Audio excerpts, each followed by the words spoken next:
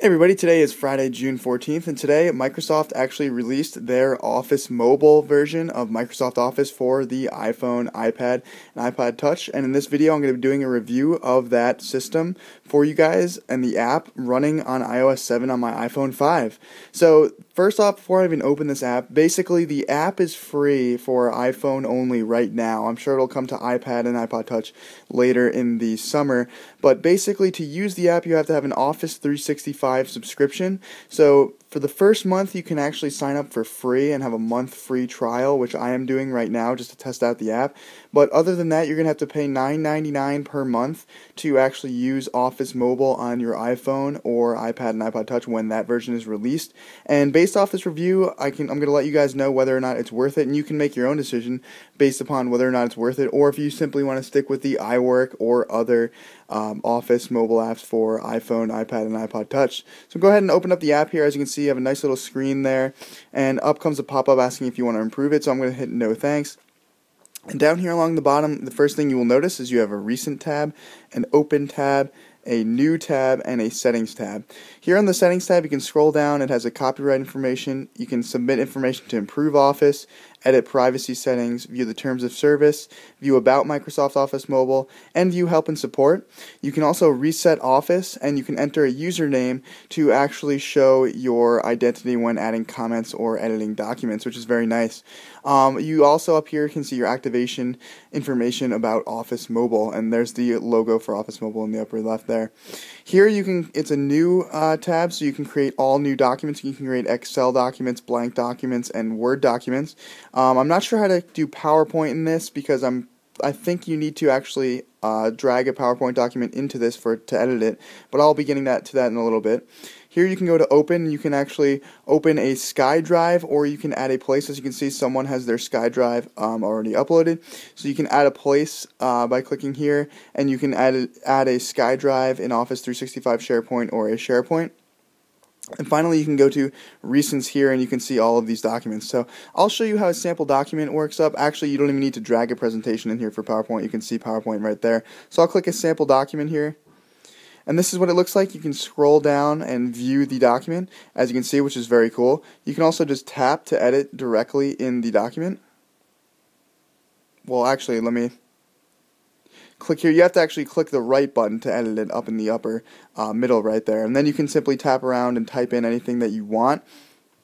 I'm going to go back in here and click that again. As you can see, if you double tap that, you get a format button, which you can scroll down, change the underline settings, etc., highlights, etc.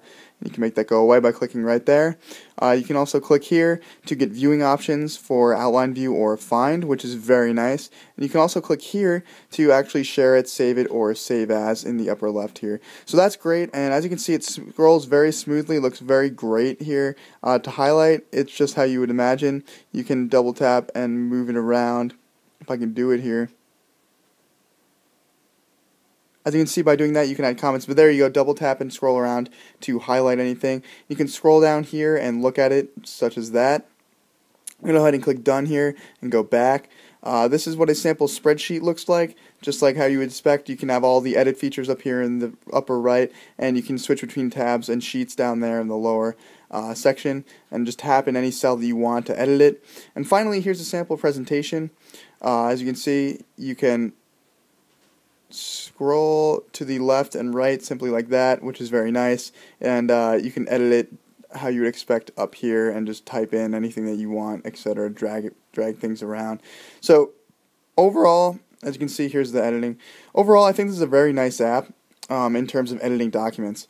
Now opening, as you can see, you just add places again. It'll allow you to open any documents, and you can simply click new here, go to a Word document.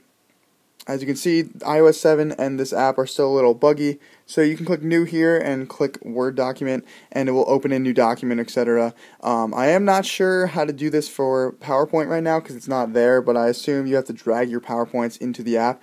But overall, I think this is a great app. Microsoft really went all out by making this free, considering that you need a subscription to use it to Microsoft 365.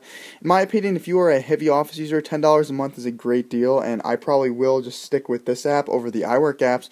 But if you are wanting to save money and you want to use the iWork apps, those work great. great too. And yeah, overall, Microsoft did a great job. This all syncs to the cloud as well, so all of your information is saved in the cloud. And I think Microsoft Office is great, and it works in the cloud. It works everywhere. You can edit your documents everywhere, and I love that Microsoft finally released Office Mobile for iPhone and iOS, as well as iPad and iPod Touch coming soon.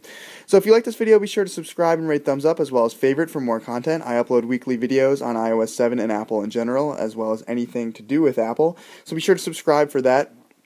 And also be sure to follow me on Twitter, my website, my Google Plus page, my Facebook page, and my vlog channel on the description. Those are all great ways to stay in touch with me, guys, and I will be updating you guys a lot more on there as well as on YouTube, so follow me on those sites. And also be sure to leave a comment or anything else if you have concerns in the description. And check out my channel and the description for more videos on iOS and Microsoft Office Mobile, as well as anything to do with Apple. So thanks for watching, and I will catch you guys in the next video. Peace.